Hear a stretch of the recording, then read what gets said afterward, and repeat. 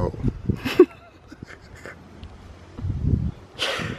We just got to Hungary. We are at one of the stages of Hungarian Baja rally. And that is the only information I have known for the last 4 hours.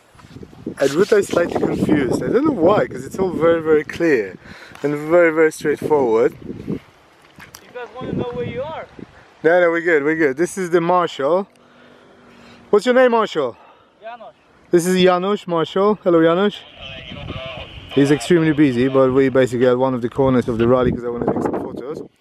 Ruta wants to chill out and do some editing and so on, but for some reason she doesn't seem to understand what are the logistics of the whole operation.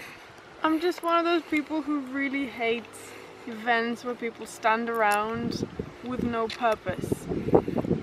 Like, right now there is no purpose, and there is not planned.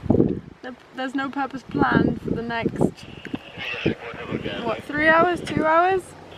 And we are yet still standing around, not finding any purpose, wasting precious time. Ruta is inflating the vagina. You look like you're floating. Are you excited? Yeah. It's my first rally. I've never been to one. Serious? You've got a car like this and you've never been to one? I told you I'm not competitive. I like having fun. Yeah, but I thought you came a spectator. Yeah. Yeah, but to other rallies as well. Sugar, how you get so fly?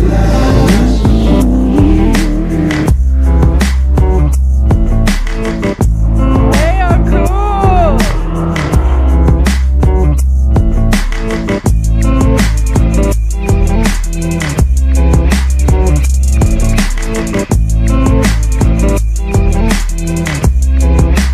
Sugar, how you get so fly?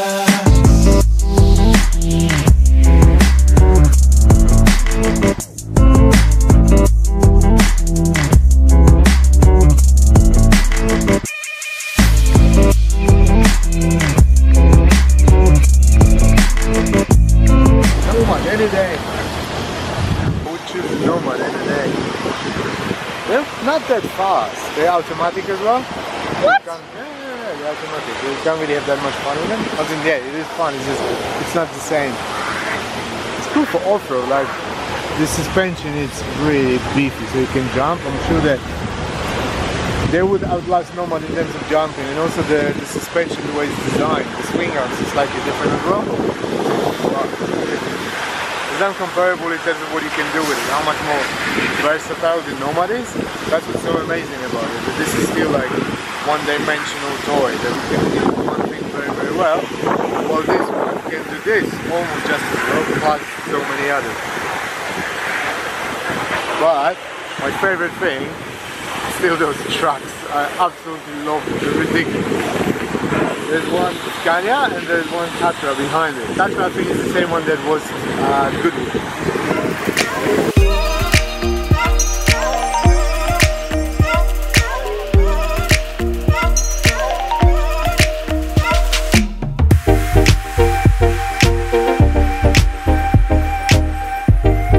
So this guy is winning at parenthood. He's got a remote control car that pulls his kids in a pram. Getting a delivery of fresh pastries coming up. Pastries! We walked past this pastry shop yesterday that was working in the middle of the night. The bakers were half naked making buns. So now we came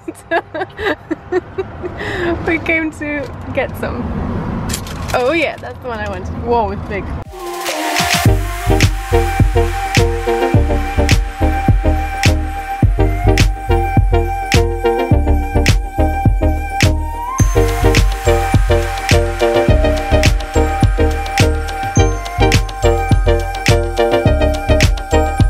Check out this amazing location. We are staying at the guest house of some sort from booking.com. This is the place for the Nomad. It's literally dripping with grapes all around. So we've been eating them for the last half an hour. A sour one. Your face. In case you're wondering why Ruta is wearing our serious wet pants, we've just been recording the review. Final touches to the ARIEL Nomad Owner's review. Have you seen it? You haven't seen it yet? You must watch it. Check it out. Check it out. This is the house that we're staying in, like this whole thing. We don't really have a use of the garage, but it's still really nice to do any work on the car, which I've been doing right now. One thing that I never go on a road trip without is the Leatherman. Leatherman or any equivalent, whatever you have. It saved my ass so many times. You can fix so many things with Leatherman, some zip ties and gaffer tape. And today is gonna be the Leatherman time. I'm trying to cut something to prevent the artificial grass floor mats that we have from slipping, because they just constantly shift. I bought the anti-slipping mat for drawers, and I'm gonna try to cut the same shape, the same size, and just attach it somehow from the bottom. I can't get too close to you. Everything that's in my I really hope it works. It's really annoying. I want you. But I want you. One of our last days in Hungary. We're gonna head towards south through Romania and then Bulgaria. We've been following, what are they called? Mongol Rally. And it's not literally following. We've been with them on Facebook and so on, so we get updates. And one of the teams have been robbed in Romania, which kind of made us a little bit wary. And sometimes you do drive through places without trying to sound, you know, not very nice. It does sometimes feel very dodgy. Like a lot of the time people's attention towards Nomad is nice and pleasant and really friendly, but sometimes you feel like, oh, I don't really want you to be circling the car that close with my belongings being there. We want to make the car very muddy and very dirty so that you can't really see it that much, or it doesn't look... It doesn't look expensive, it doesn't look valuable, it looks more like we are some crazy off-roaders in a piece of shit of a... something that we've built ourselves and it's kind of not worth anything. Then the shiny, beautiful stuff with expensive suspension, winches and everything else.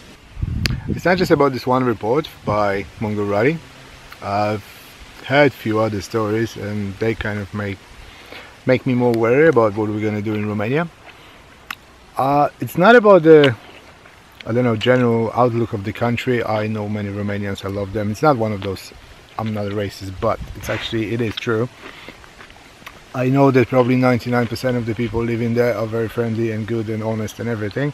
However, the 1% kind of worries me a little bit. So we always travel or try to travel smart. We try not to get in trouble by not necessarily exposing ourselves to it. We got robbed, like seriously robbed, in Peru, in Lima, about 2 years ago. And since then we try to be even smarter, I guess, by doing something like this, by trying not to necessarily ignore the advice and just basically going through it thinking, it's not going to happen to us. It worked. We travel pretty much all the time and nothing bad happened since. So this advice that has been given to us regarding Romania, it would be a little bit too expensive not to listen to it, I guess. One very important thing, it doesn't really ever stop us from going places. We don't believe in just avoiding it altogether just because there might be a risk to it. No, we go there anyway, but we try to be as smart as possible and basically try to prevent those things from happening. I guess that's the best way.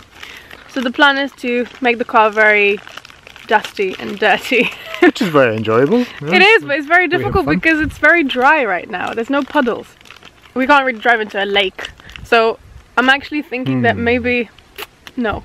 And maybe we can like spray it with water and then drive down a dusty road or something so it sticks. I don't know. We'll try something. We'll keep you updated. You'll see some photos probably on Instagram, so do make sure to follow us.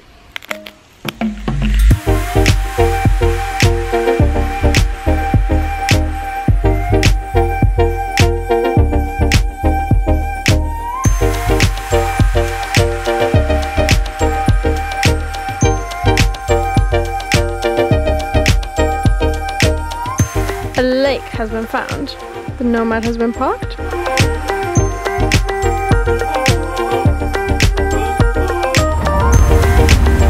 Hungary! You're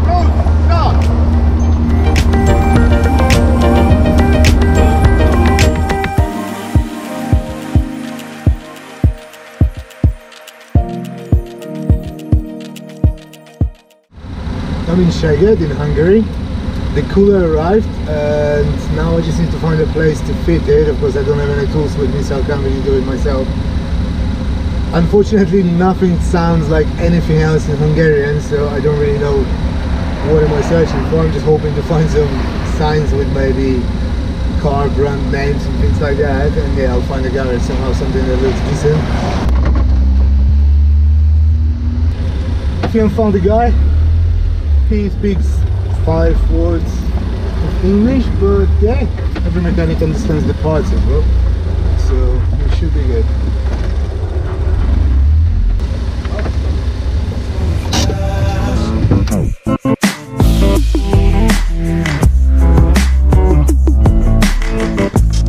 I upgraded the light bulbs in my headlights before we left. I put some, I think Osram night vision or something like that, plus 150 I think. There actually is a big difference. The cat is trying to steal mine.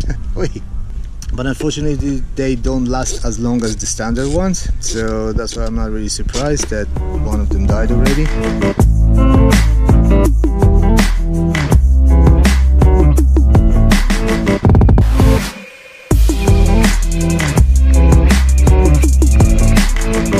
It's all sorted. We've got the oil cooler fitted, the brand new one. It's all working fine. There doesn't seem to be any leaks.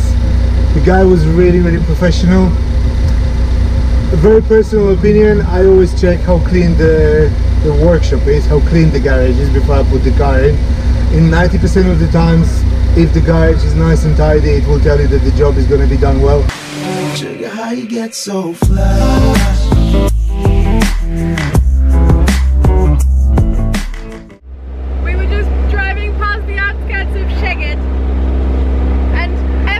Selling garlic, like everyone. Every single house has loads of those garlic